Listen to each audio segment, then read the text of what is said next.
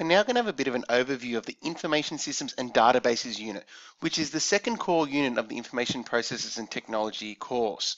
Once again, we're going to look at it in a mind map format based on the syllabus for IPT. So, at its core, we're talking about databases and how basically databases can be the backbone of a lot of information systems, storing all the data about various components of the information system.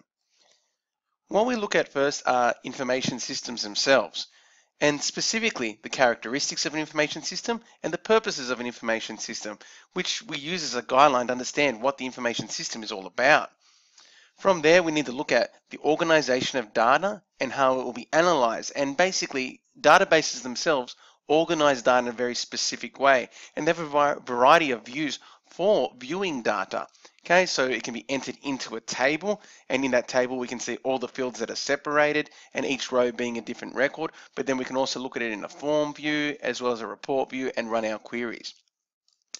The purpose of information systems also kind of correlate with the different units of this actual course, so they can be used for processing transactions, providing information, assisting decision making, and managing information. We then actually look at organization specific, and that's one of our information processes that is at the core of this unit.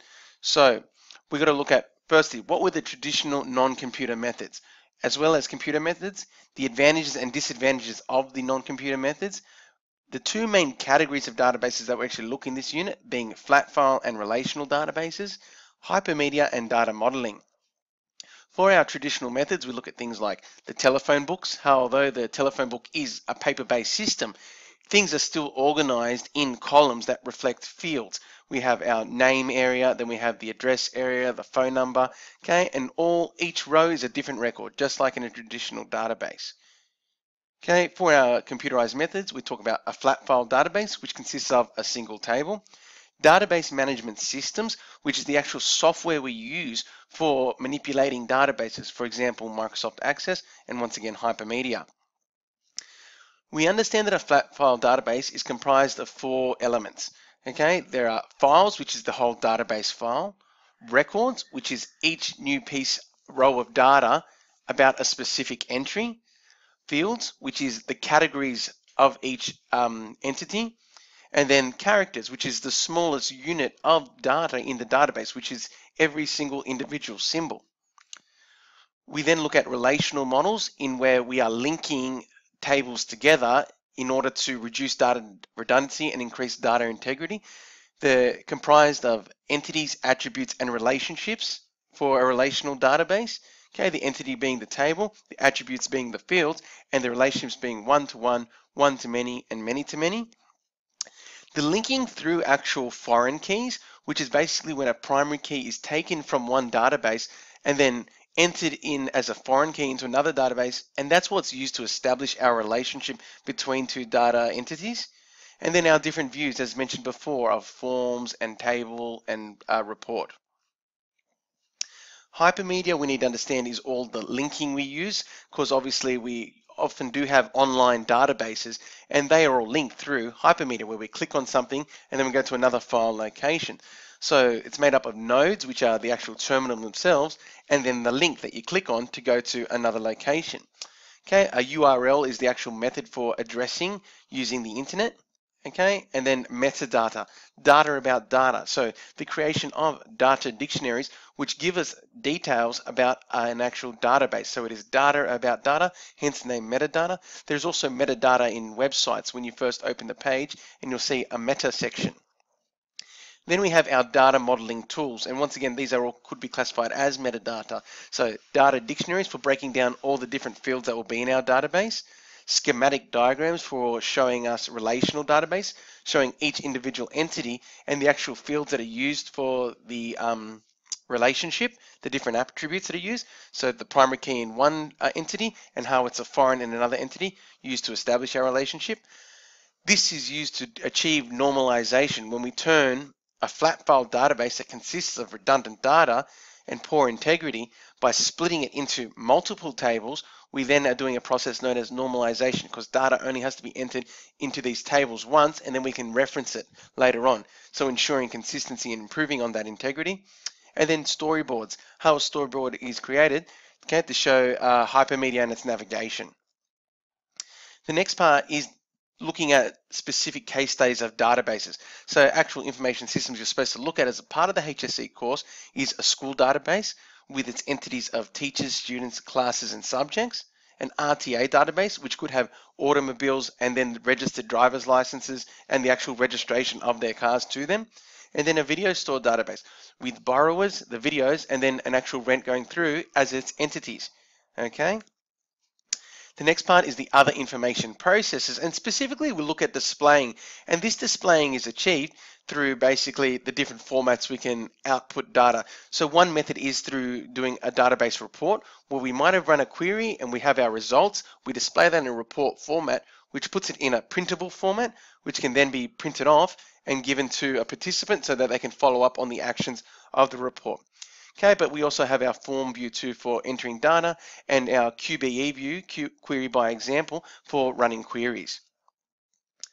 Our storage and retrieval is the second information process that we're looking at as a part of this unit. So basically, how data is actually saved and where it is saved and where are we calling it from in this database model. Okay, once again, the database management system, the actual software we use for running our databases like Access, is at the core of this. And when we try out our different database activities, we use a database management system.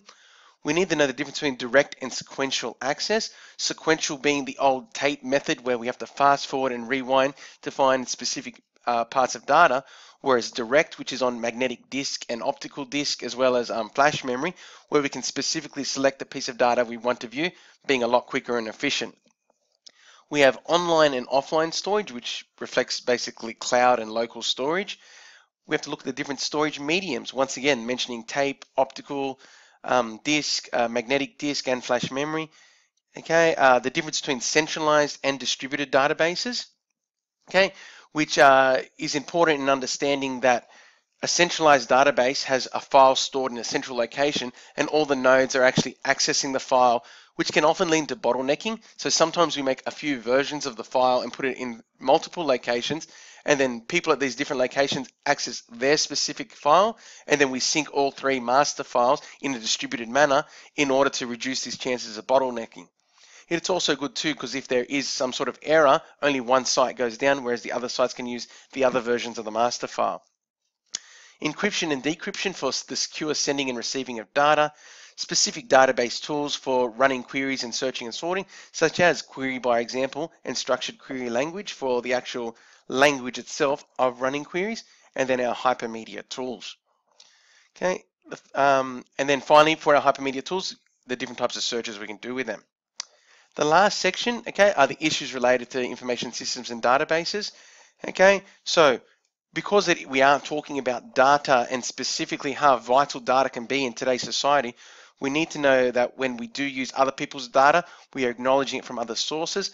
The Freedom of Information Act, which allows people of the public to know what information is stored about themselves on government databases. Privacy principles and how people's data needs to be kept secure. How data needs to be quality, that we constantly review the data we have in our database and update it if actual elements have changed. So if I've got all the records of students within school, they may have moved houses within the year. So I need to resend out forms to parents so they let us know that data has changed. The fact that data is accurate and has come from accurate sources. So have I just picked up data off Wikipedia, or have actually gone to people and asked them specifically information? Okay, and then what validation methods are in play to ensure that when data is entered by the data entry operator, that it's entered correctly.